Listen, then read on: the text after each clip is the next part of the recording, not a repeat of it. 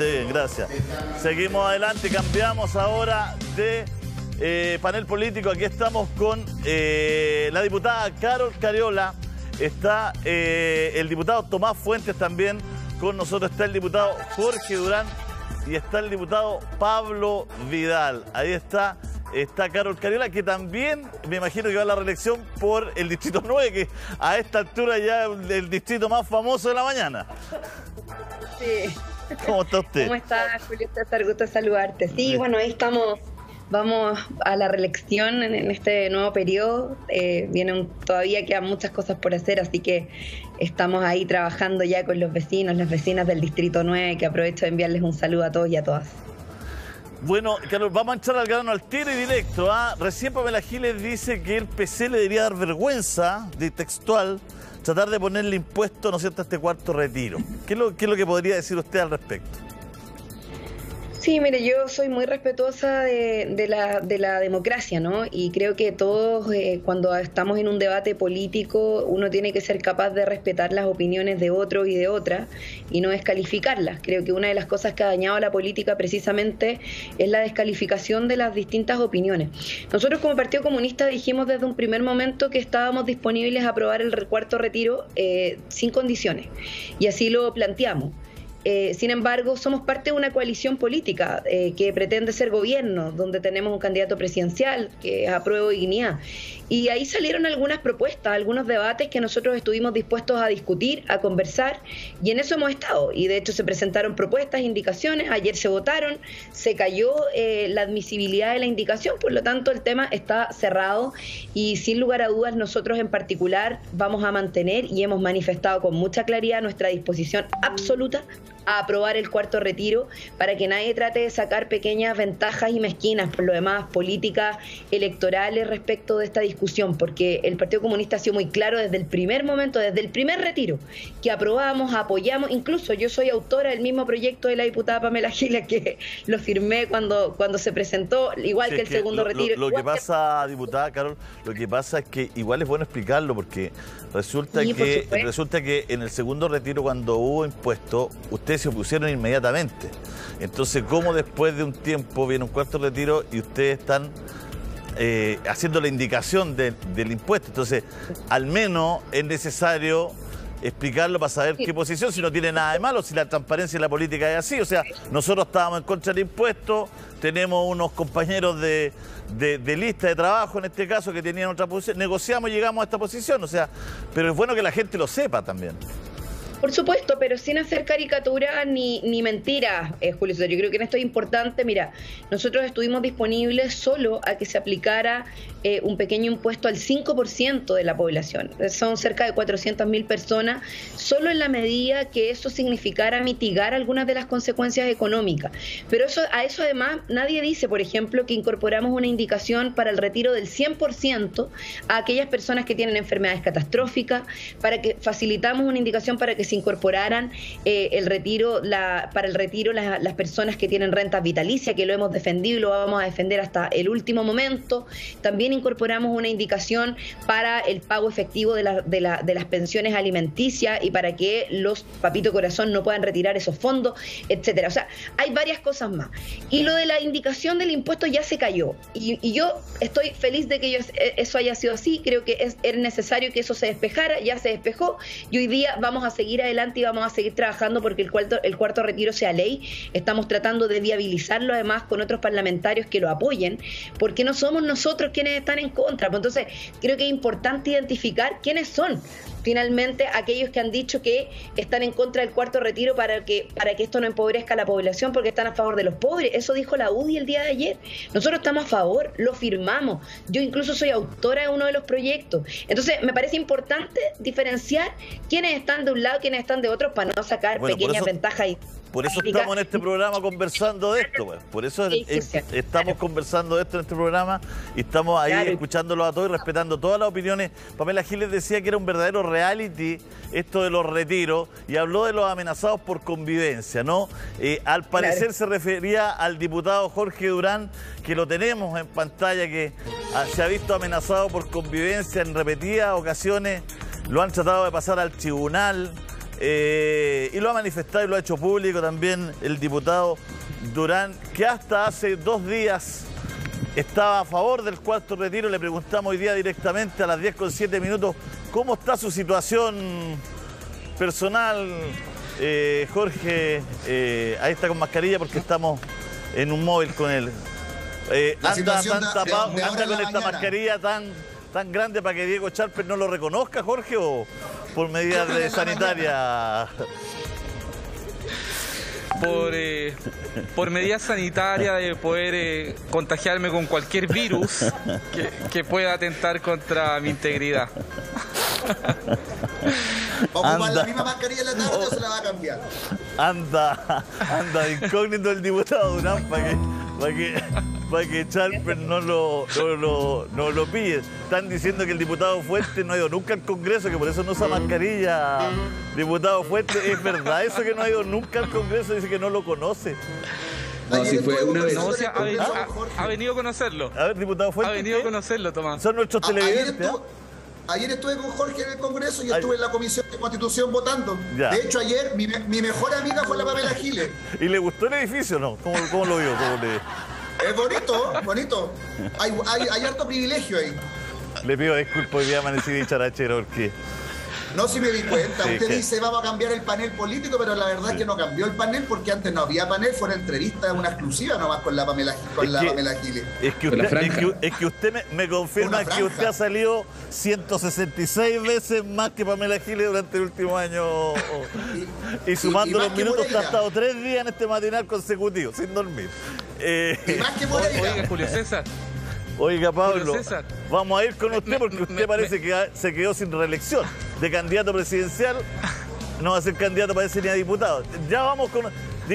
Amanecía así hoy día. Lo que pasa es que ayer me tomé un café amargo. Es que con la Pamela estuviste mansito, pues, Julio César. Sí, ahí no la interrumpiste. Sí, pero conversemos. Con la Pamela te entregaste, po. No, ¿por qué me entregué? Hablaron hasta de la vida sexual, hicieron promoción al abuelo. No, pero... Oiga, le tiró palo hasta a todo acá. Tuve que salir a... Lo que pasa es que, ¿para qué nos vamos a poner a pelear, po, no? Si yo tampoco peleo con ustedes acá. Lo que pasa es que ayer pasó lo del Banco Central, que a lo mejor vamos a conversar de eso también para ir despejando, porque las cosas no están tan claras. Jorge, bueno, ¿cómo está su situación? ¿Está mejor? ¿Está más tranquilo? Ya parece que va a ser candidato. ¿Cómo está usted? Está regular, está inestable. Estoy más tranquilo. Efectivamente fueron un fin de semana bien complejo, en el cual tenía la disyuntiva si me bajaban o no me bajaban. Mi amigo Tomás Fuentes no me ayudó mucho porque lo llamé por teléfono y nunca me dijo si me iban a bajar o no. Y la verdad que fueron momentos complejos. Por suerte el PRI no dio la firma para bajar mi candidatura. O sea, se salvó por el PRI. Firme y adelante. Se salvó por el PRI. El PRI me salvó. Yo debo mi candidatura política hoy en día al PRI. El PRI fue el partido que salvó la democracia. Porque mira, si yo creo que independiente que haya problemas con algún parlamentario o distintos puntos de vista, eso se verá en la urna. Entonces, bajarlo por secretaría, porque a lo mejor no soy del agrado de algunas personas, yo creo que no ayudaba a la democracia, si esto se debe manifestar a través de la urna. Pero resulta que me mandan a mí ahora, al parecer, porque yo todavía no he sido notificado, al Tribunal Supremo, entre todas las cosas que al parecer me imputan, es porque he sido sancionado por la Comisión de Ética por estar en matinales. Y a mi amigo Tomás Fuentes ahí nadie lo sanciona. Si es por eso, Moreira estaría preso, ¿ah? Porque la verdad que cuando no está aquí, está al lado. Debería estar preso por otras cosas, seguramente, Julio. Ay, Karol se puso ya, se puso seria. Oiga, se la tiró al hueso. Oiga, diputado Durán, bueno, ya parece que eso no fructificó. ¿Usted forma parte de los votos que va a seguir apoyando el cuarto retiro? Sí, yo soy autor, Julio César, del cuarto retiro, también del 100%, y sigo firme y adelante votando a favor de este cuarto retiro. Ayer ingresé distintas indicaciones. Se perdió una indicación que apuntaba a que pudieran retirar el total de los flujos futuros las personas que están en el tema de rentas vitalicias. Pero esa indicación era muy amplia, era una indicación sustitutiva que hablaba justamente de poder entregar un cuarto retiro libre de impuestos, que no constituirá renta, que todos los aspectos importantes que han ayudado a facilitar los retiros anteriores. Todavía queda pendiente 3 indicaciones que no se alcanzó a votar ayer, se va a continuar votando el día lunes, y 2 para mí son muy importantes. Una, que amplíe el plazo para retirar los fondos de promulgada esta reforma constitucional a 2 años, porque lo que se dice es que esto podría provocar un impacto de dinero en la economía. Entonces, al extender el plazo, la gente no se ve obligada o sentir que tiene que sacarlo rápido si realmente no necesita estos recursos, y eso ayudaría a no provocar una inyección inmediata dentro de un año de recursos frescos para provocar la inflación. Y la otra indicación que me interesa harto que quede consagrada en la Constitución es que buscamos que quede totalmente expreso en la Constitución que los recursos de capitalización individual no podrán ser expropiados, nacionalizados, ni pasar a ningún fondo colectivo, que es lo que justamente yo promoví a través del 100% de los retiros. Era el miedo a la expropiación, a la nacionalización, y como se decidió seguir avanzando solo en el cuarto retiro y se desechó la idea del 100% de los retiros, me gustaría que los parlamentarios que están en la Comisión de Constitución pudieran apoyar esta moción para despejar las dudas y miedos que tienen muchos chilenos que sus fondos sean expropiados en el futuro o pasado a un fondo común como ha pasado en Argentina o en otros países. Jorge, entonces usted sigue apoyando este cuarto retiro, quiere ver algunas indicaciones por lo que digo, ¿y se habrían acabado ya las presiones en su partido y en su candidato? No, mira, yo con mi candidato presidencial es Sebastián Sichel, yo respeto su postura, su visión. Encuentro que habla muy bien de él en transparentar lo que él plantea para el país, incluso siendo muchas veces no popular en la encuesta. Y eso para mí me parece fantástico. Yo no he tenido ningún problema personal con él, tenemos una diferencia respecto a la votación de un proyecto en particular, pero yo creo que Sebastián Sichel es el mejor candidato que podría representar a la coalición y que podría ser un gran presidente en el futuro, el más capacitado, con más preparación, y que creo que lo hará muy bien como futuro presidente de la República. O sea, ¿se sacó la foto con él? Me saqué la foto con él, pero no sé si él va a querer usar la foto conmigo. ¿Pero usted la va a usar, la de él? No. Si él quiere que yo use la foto, la usaré, y si no, no. Pero yo seguiré apoyándolo igual. ¿Hay que pedir permiso? Solo es que como no soy del mundo de la política, solo por saber, Jorge, hay que pedir permiso, no puede llegar y usarla. A lo mejor mi amigo Tomás Fuentes puede ayudar a colaborar en que autoricen usar la foto. ¿Podría interceder por Durán Fuentes o no? Porque este parece un colegio, ¿eh? Fuentes podría interceder por Durán para que utilice la... Está pidiendo permiso acá. Oye, fuera de broma, mira, si fuera de broma yo voy a decir algo. Yo ayer le aplaudo a la Pamela Giles, porque se sentó en la comisión con metralleta, de verdad, le disparó.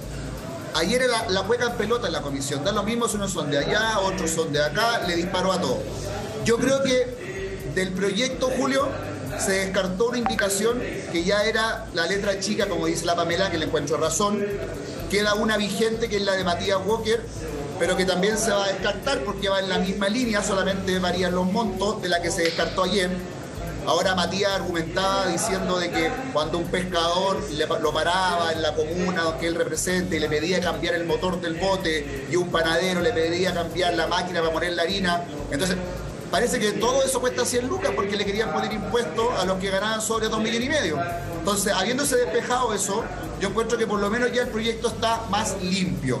También tiene razón la Karol cuando dice de que se aprobó de que algo que es obvio y que me cuesta entender de que por qué no se ha aprobado antes y tratarse de forma como cuando uno hace ley cortas, que se trata de forma simple, que se aprobó de que puedan retirar no solamente como ya está aprobado las enfermedades catastróficas, sino que puedan retirar hasta el 100% los que tengan enfermedades de alto costo, porque es evidente que si no puedes pagar tu enfermedad en el presente, ¿para qué vayas a juntar plata por una pensión si probablemente no vaya a estar?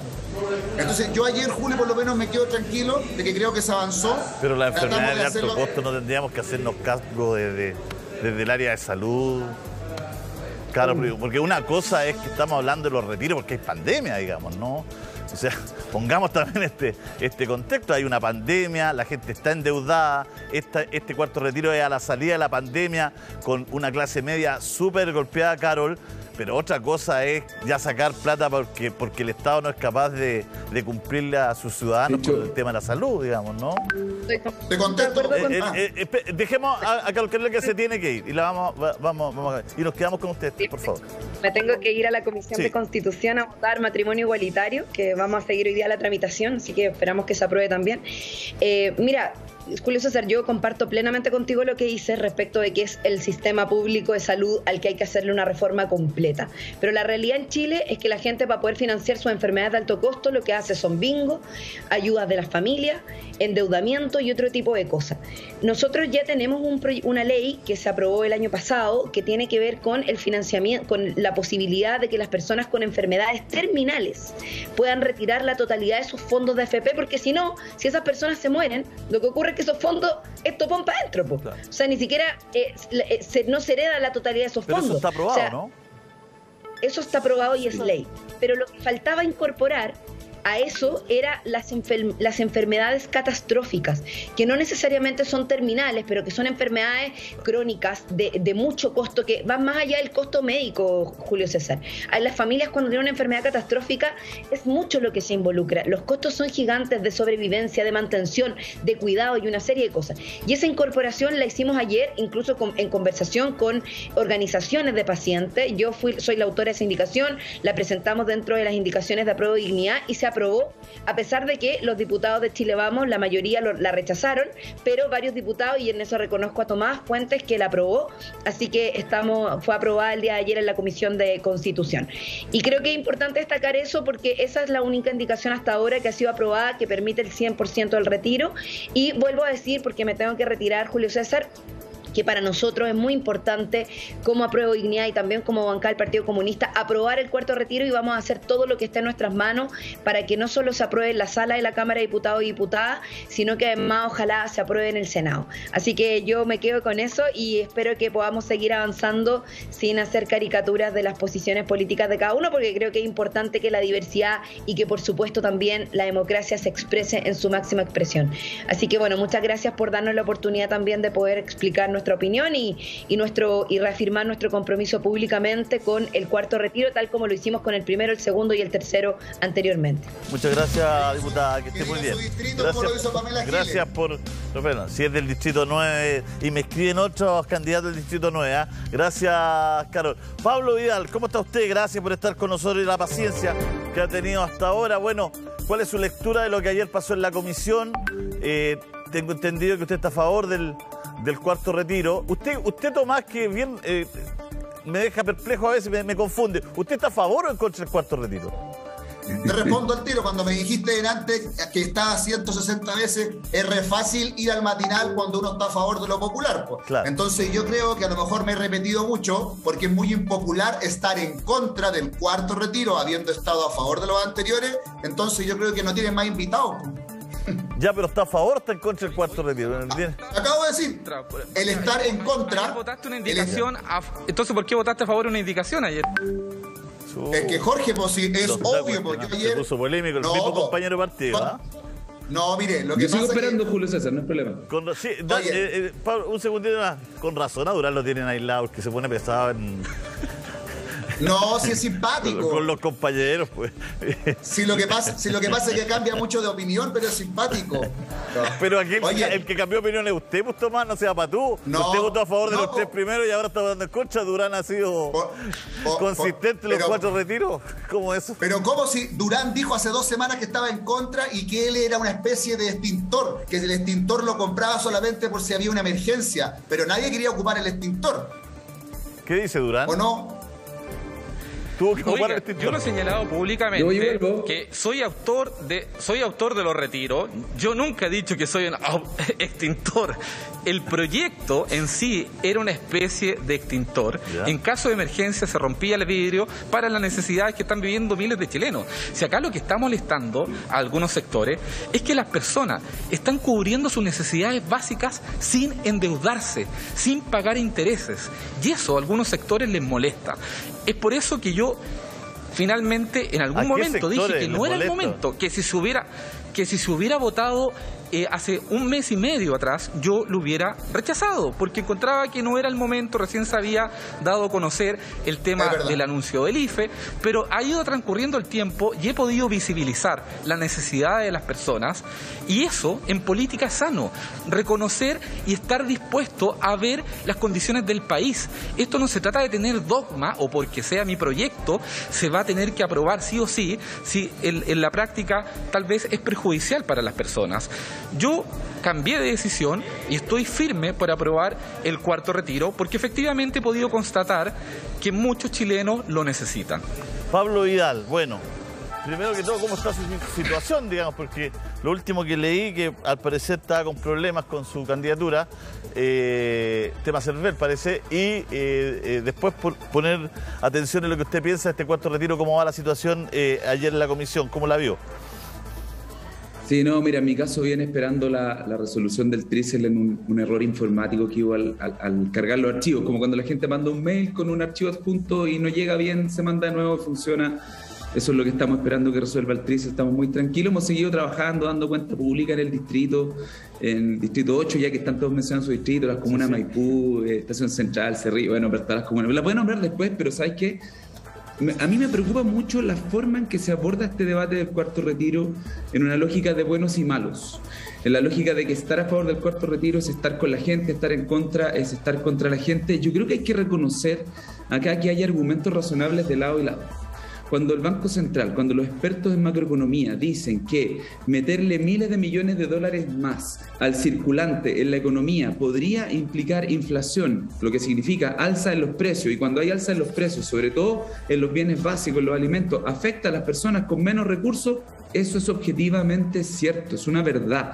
Ahora, cuando tú recorres, hablas con la gente, con los vecinos, con el dueño de una pyme que te dice, mira, yo he tratado de mantener mi pyme encima, no despedir a mis trabajadores, seguir pagando mis obligaciones, estoy endeudado y con el 4º retiro yo podría pagar mi deuda y seguir con mi pyme encima, si no, va a quebrar. Me lo dijo a mí, un vecino, la vía San Carlos de Maipú hace algunas semanas. Digo, chuta, es difícil la decisión.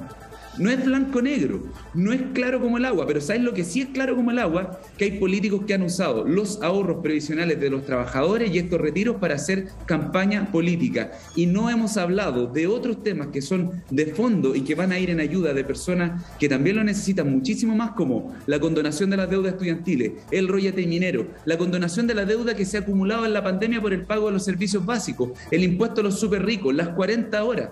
Y de fondo, un verdadero sistema de seguridad social para que no tengamos que estar hablando de esta capitalización individual, sino que de pensiones dignas. Ese debate ha estado pendiente porque estamos hablando permanentemente de los retiros. Entonces, yo he tenido una postura más bien neutra. Hasta el día de hoy no he marcado claramente qué voy a hacer con la votación del 4º retiro. Me inclino siempre a ponerme del lado de la gente y, por lo tanto, si hay personas que están pidiendo apoyo, tiendo a creer que voy a terminar votándolo a favor. No les voy a negar una opción de salvataje a familia, a pequeños empresarios que necesitan esos recursos. Pero quiero decir la verdad, si seguimos desfondando el sistema de pensiones, va a ser mucho más difícil para el gobierno que venga tener un sistema de seguridad social como corresponde. Entonces, ojalá la cortemos con hacer campaña con los ahorros de los trabajadores. Por ejemplo, el diputado Durán, que presentó un proyecto de cuarto retiro, a pesar de que ya había otro presentado, porque claro, quería que llevara su firma para poder decir que era el autor del proyecto, pero votó en contra del royalty minero cuando pasó por la Cámara de Diputados. Entonces, si estamos de acuerdo con traer soluciones estructurales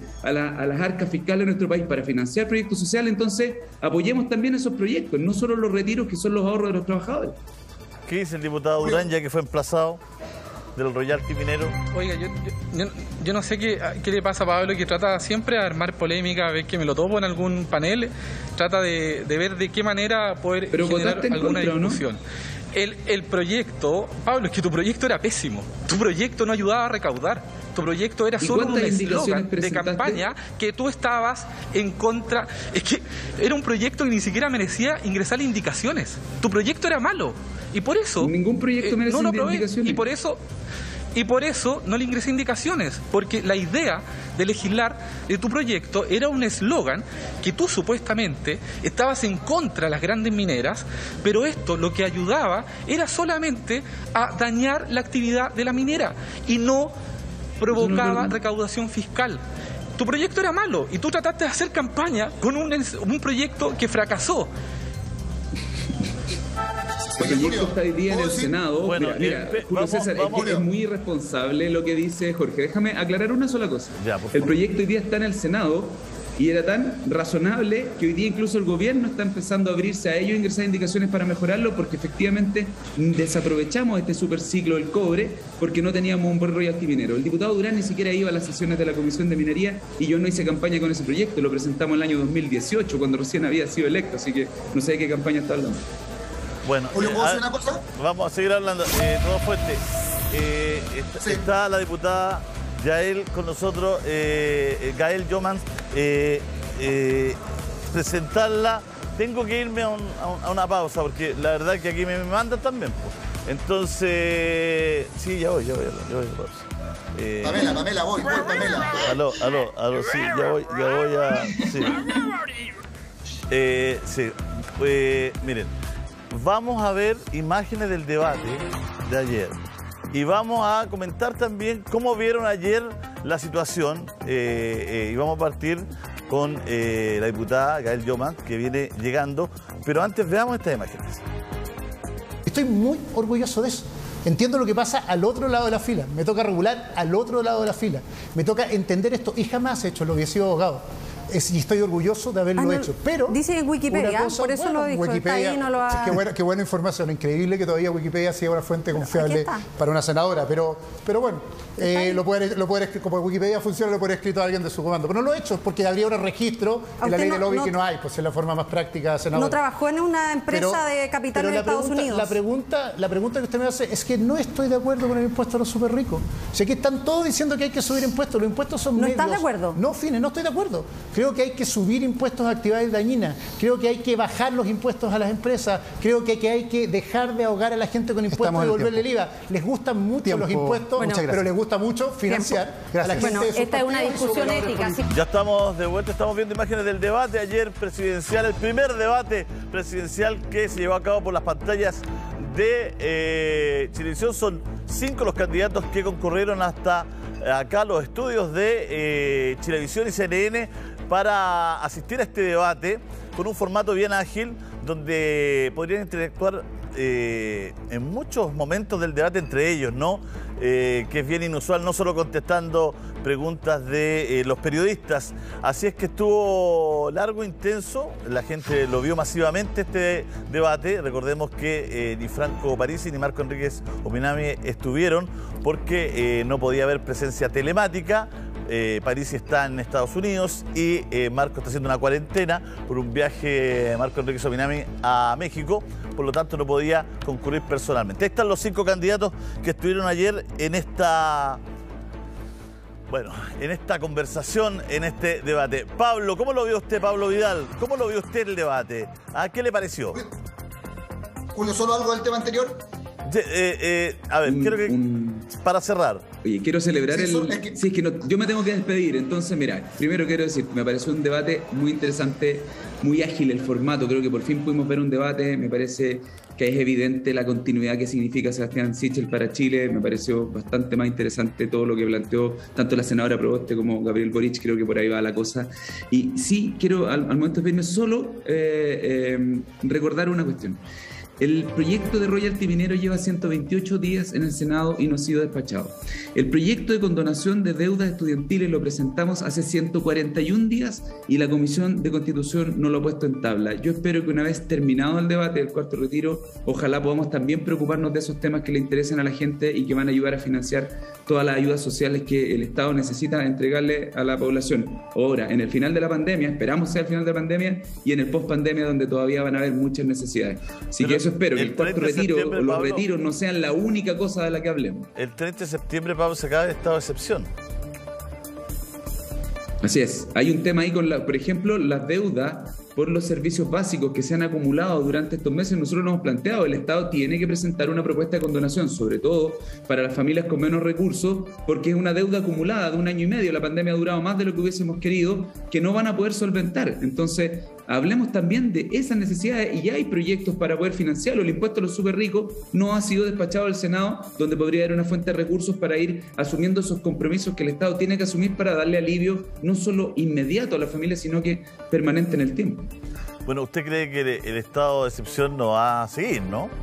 Me imagino. Yo espero que no siga, y si el gobierno lo propusiera yo lo votaría en contra. Yo creo que no más toque de queda, no más estado de excepción, pero es muy importante que los beneficios sociales sí se mantengan, porque la crisis social y económica no ha terminado producto de esta pandemia. Claro, es que sin estado de excepción se van a venir todas esas situaciones que es la que usted comenta. Así es. Gracias, Pablo. Lo hemos previsto, Julio César, hemos presentado proyectos. El tema es que no hemos tenido el apoyo a veces de Chile Vamos, y a veces incluso hemos tenido el apoyo de Parlamentarios de Chile Vamos, pero el gobierno no recoge el guante. Entonces nos lleva siempre. Quiero recordar, cuando se extendió la última vez el estado de excepción, justo ese día apareció un caso Delta. Entonces quizás ¿con qué nos van a salir aquí el 30 de septiembre? Yo lo digo desde ya. Yo no estoy disponible a votar nuevamente a favor de una extensión del estado de excepción, y mucho menos a continuar con toque de queda. Gracias, Pablo. Sabemos que se tiene que ir. Muchas gracias. Pablo, Tomás Fuentes, ¿quería cerrar? ¿Quería agregar algo? Sí, no, yo también me tengo que ir, pero solo cerrar una cosa. Y aunque Pablo se vaya, no importa. Es agradecerle a Pablo porque lo planteó muy bien el tema. Mira, es que quiero repetirlo.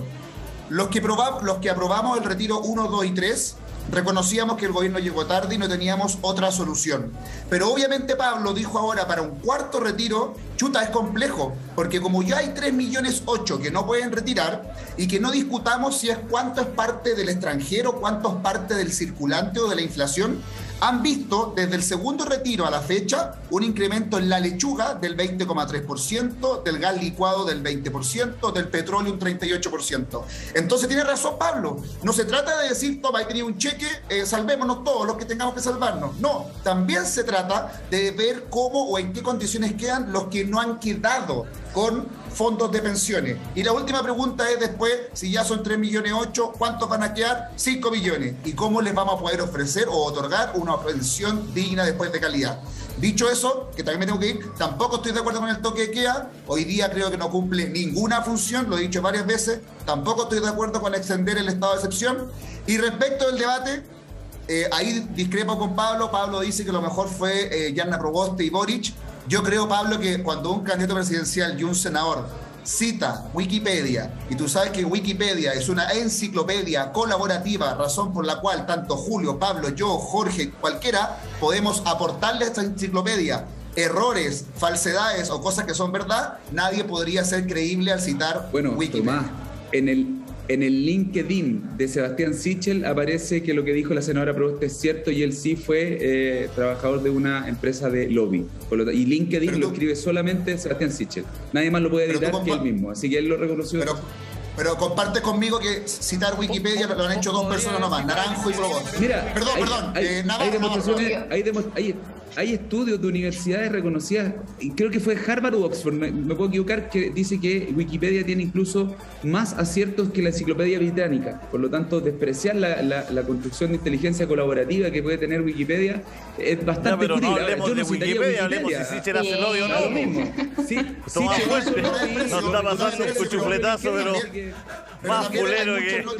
Oiga, Tomás Fuentes... pasando un cuchufletazo más. Julio César. No, ¿qué es? No, pero es que no ponga a hablar de Wikipedia. El tema de fondo es, Tomás, pero es que no. A los vecinos de San Bernardo. Le puedo decir, Tomás, esto es clave para que la gente nos crea o no nos crea. Esto es clave para no sentir que el público que nos ve, ¿no es cierto?, no tiene herramientas y que no entiende lo que estamos hablando. Si aquí el tema no es Wikipedia, aquí el tema es el candidato Sichel, ¿trabajó o no trabajó en una empresa de lobby? Eso es todo. Eso es todo, Tomás. Toda razón. ¿Trabajó o no trabajó en...? No tengo idea. Ya, bueno. No es tan fácil, no es tan difícil admitir, ¿cierto? Ya, gracias. No tengo idea. De hecho, si hubiese trabajado, tú hubiese dicho que sí. Ya. Gracias. Chao, Julio. Chao, Jorge. Gracias, Pablo. Gracias, Tomás. Chao, diputada, bueno. Gracias por esperarnos. Ahí estamos. ¿Qué le pareció ayer el debate, diputada? Sí, bueno, yo creo que ayer se mostraron dos proyectos, uno que creo que lo encabezó y también lo referenció de muy buena forma Gabriel, y que tiene que ver con un proyecto de cambios, que son cambios que ya ha iniciado el pueblo de Chile mediante la movilización. Hay un proceso constituyente también a cortas y que se ve en peligro si es que Sebastián Sichel, ¿cierto?, logra ser electo y por lo tanto su proyecto de continuidad a el gobierno de Sebastián Piñera, ¿cierto? Entonces, creo que esos dos proyectos se constataron muy bien el día de ayer, a pesar de que Sichel habla de hacer reformas, finalmente son cambios que no son tales, son ideas que no son de cambio y que es la hoja de ruta que ya inició el pueblo, y que yo creo que es importante decirlo, porque hoy día hablar de cambios y de poder concretarlos es darle estabilidad y darle gobernabilidad a nuestro país. El no seguir con esa hoja de ruta, que me parece la propuesta de Sebastián Sichel, nos pone en un escenario de mayor incertidumbre y de mayor inestabilidad. Entonces creo que es importante también situarlo así. Cuando hablamos, por ejemplo, de pensiones, mantener a las AFP, que fue la propuesta además de Sebastián Piñera, hoy día nos pone en un escenario de ingobernabilidad, obviamente, porque las mayorías en el país quieren un cambio en esta materia, quieren pensiones dignas y quieren terminar con el negocio de la AFP. Entonces, cuando hablamos, por ejemplo, del retiro, y yo concuerdo, o sea, creo que con lo que decía Pablo, enfoca el debate en un aspecto muy puntual, cuando lo que está detrás es que el sistema de pensiones está fracasado. Entonces, para poder darle de nuevo legitimidad a ese sistema, necesitamos un cambio. Entendiendo a Vidal, entendiendo a usted, pero son dos temas distintos, porque el tema de las pensiones es un tema, ¿no es cierto?, que es urgente hace varios años, digamos, y el tema de la AFP también es una conversación, claro. El problema de los retiros es porque hay una pandemia, digamos, ¿no? Porque la gente se vio obligada a no trabajar, porque se deprimió la economía, porque se creció la cesantía, porque hay muchas industrias y había una gran cantidad de personas que trabajaban en el mundo informal que yo creo que nadie lo sabía. No, claro. Entonces, se develó mucha situación también, Julio. O sea, por ejemplo, el tema de la pensión alimenticia, las deudas en pensión alimenticia, también era un secreto a voces y teníamos 70.000 pensiones alimenticias no pagadas. Entonces, yo concuerdo contigo, es un tema puntual, pero que sí a veces hace falta también que en el Congreso volvamos a debatir los temas que son las deudas profundas que tiene el país, ¿cierto? Y pensiones es una deuda profunda, materia de salud también hay una deuda profunda, y en donde, claro, nosotros no tenemos iniciativa parlamentaria. Entonces, el gobierno en esa materia no ha sido un gobierno que proponga cambios en la sustantividad que hoy día también lo demanda el pueblo de Chile, y que es lo que además va a quedar también para un escenario presidencial. De eso se va a tratar, ¿cierto? La decisión que tomen los chilenos en esa elección va a ser si quiere cambios profundos o si más bien quiere mantener las cosas como están. A ver, vamos a ver en un momento fragmentos del debate de ayer en nuestro canal. Escuchemos. Dos proyectos de ley que firmó la senadora. Uno que firmó usted para nacionalizar, expropiar o traspasar las cuentas individuales de las personas a un fondo del Estado. Preguntarle si usted está con los ahorros de las personas o con el ahorro manejado por los políticos. Y el segundo proyecto de ley es el que usted firma respecto de los indultos. ¿Usted va a estar con las víctimas o los delincuentes? Porque Dentro de las personas que usted quiere indultar están aquellas personas que, por ejemplo, le arrojaron bombas Molotov a carabineros y las pusieron en riesgo de muerte. Y lo que usted ha afirmado dejaría libre a una persona por un intento frustrado de homicidio, y claramente esa persona, para mí al menos, es un delincuente. Creo que esta pregunta nos permite marcar una diferencia muy profunda entre aquellos que queremos construir y reconstruir en nuestra democracia y aquellos que son una amenaza para nuestra democracia, porque están acostumbrados a hacer de la mentira su base discursiva. Lo que nosotros hemos firmado respecto del proyecto de terminar con las administradoras de fondos de pensiones, que tal vez es lo que les moleste, porque le molestó hace muchos años cuando planteamos la necesidad de terminar con el lucro en la educación, de terminar con el negocio en la educación.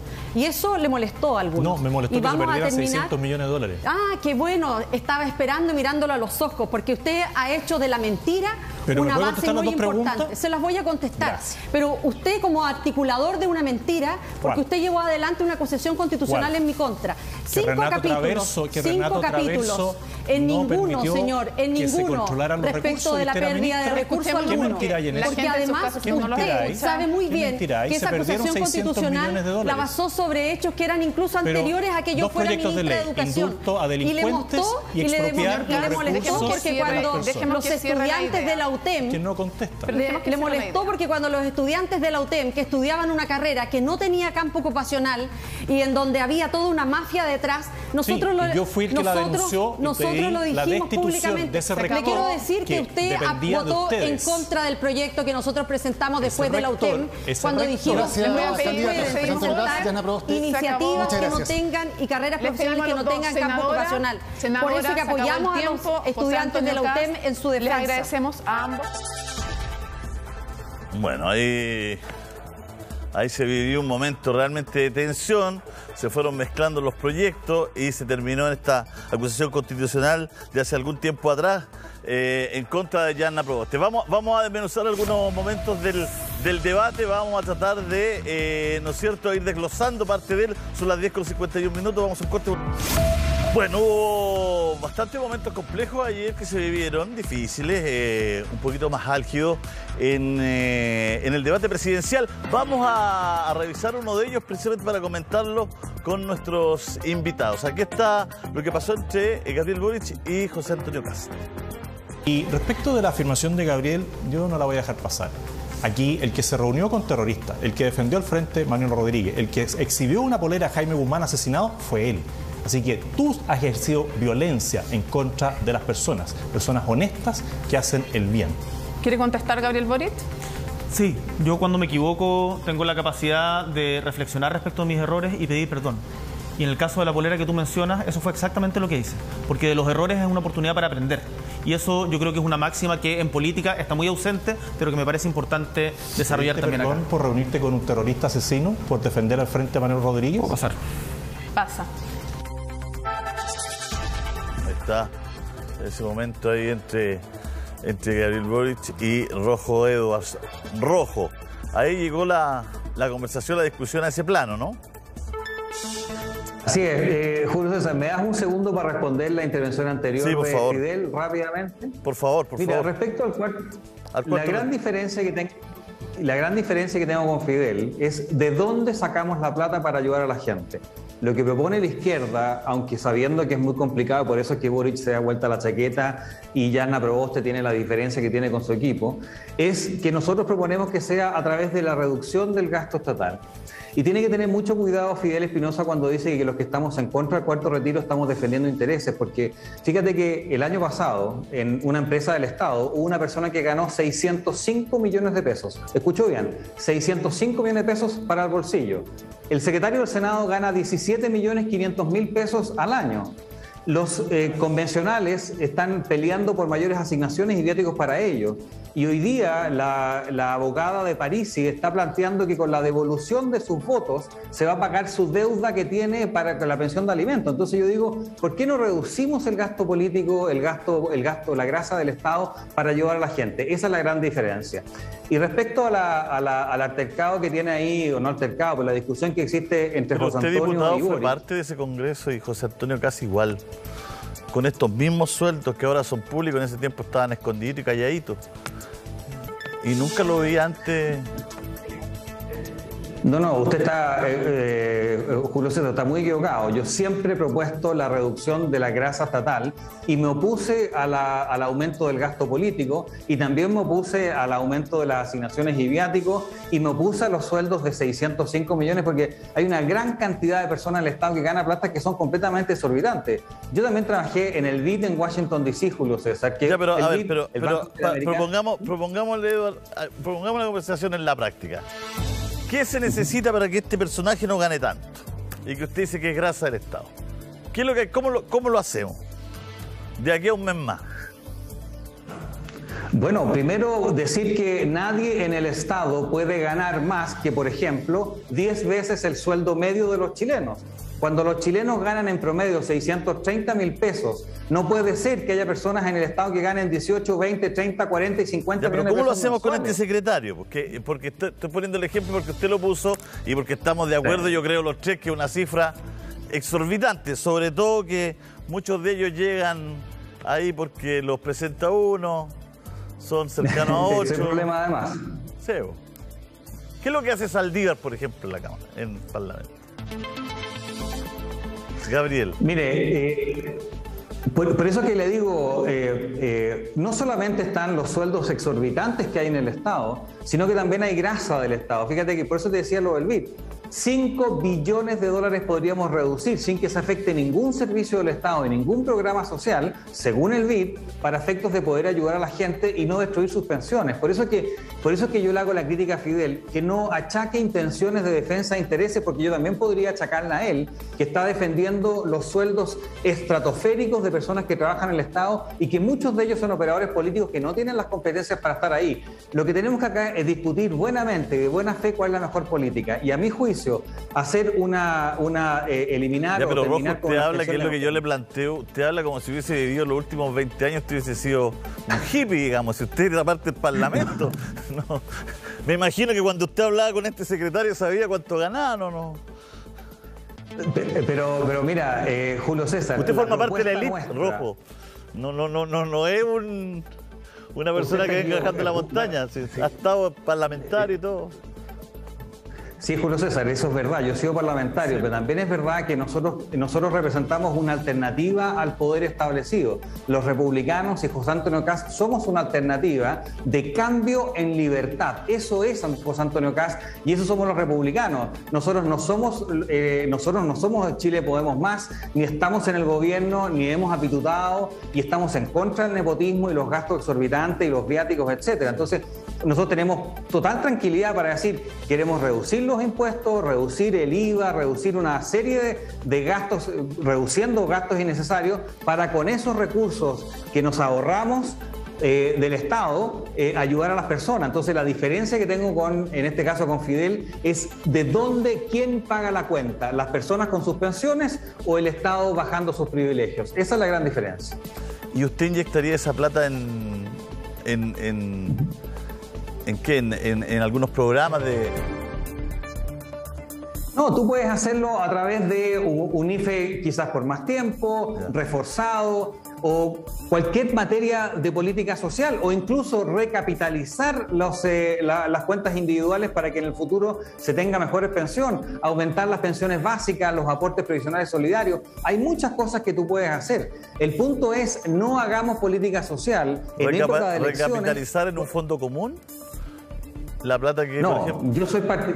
Yo soy partidario de las cuentas de ahorro individuales. Eso lo hemos dicho hasta el cansancio. Nosotros no creemos que, como lo dice el proyecto pero usted me está diciendo recapitalizar con esas plata, de sacarle estos sueldos altos al Estado, esta grasa, en un fondo, como me refiero, para pensiones solidarias. A ese punto me refiero, digamos. No creo que le pase como así como cuando, no sé, 5 lucas acá. Por supuesto, usted se verá, por ejemplo, entregarle 1 millón de pesos a cada niño nacido vivo en su cuenta individual para que cuando tenga la edad de jubilarse tenga una buena pensión. Las alternativas de ley, son miles, son alternativas de política social. Ese es un proyecto de ley, no el de la marraqueta, el que usted está diciendo. Sí. Fidel. Gracias. Está muteado. Solo plantear de que El Rojo Edward plantea cuestiones como si él nunca hubiera sido parte del gobierno. Fue parte del primer gobierno del presidente Piñera.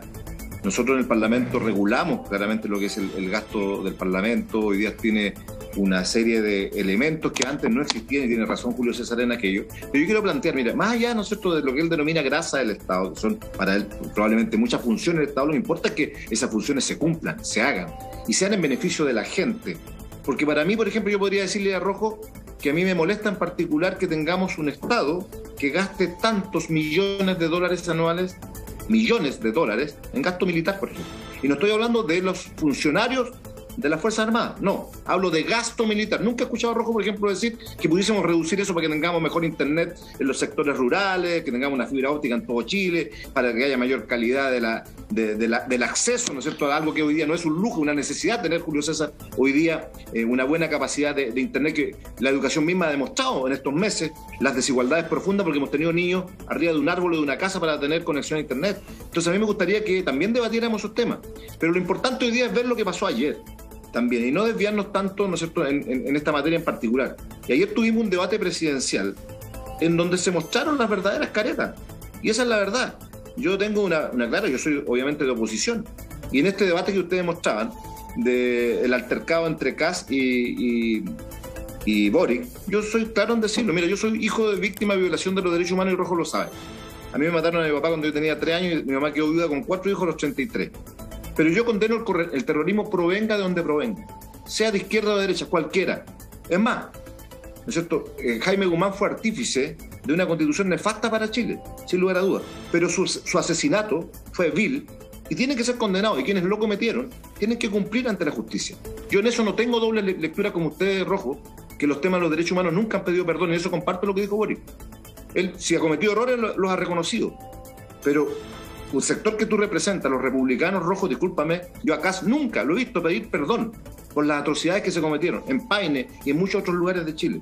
Y para avanzar en un país que nos decimos llamar un país que tiene que dejar atrás la herida, tenemos también que avanzar en ese plano, Rojo. Y tú eres un joven político, y tienes tus virtudes también, por cierto, pero me gustaría también que avanzáramos en eso. En la materia de derechos humanos, para cerrar esa herida, es importante que ciertos sectores que hicieron daño, que no son las generaciones actuales, fueron las generaciones del pasado, que no tienen por qué manchar las instituciones. Pero, en definitiva, en ese plano, esta discusión que se dio ayer entre los dos candidatos presidenciales, yo, repito, tengo cierto reparo con tu candidato presidencial, Kast, porque nunca en el Parlamento lo vi pedir perdón.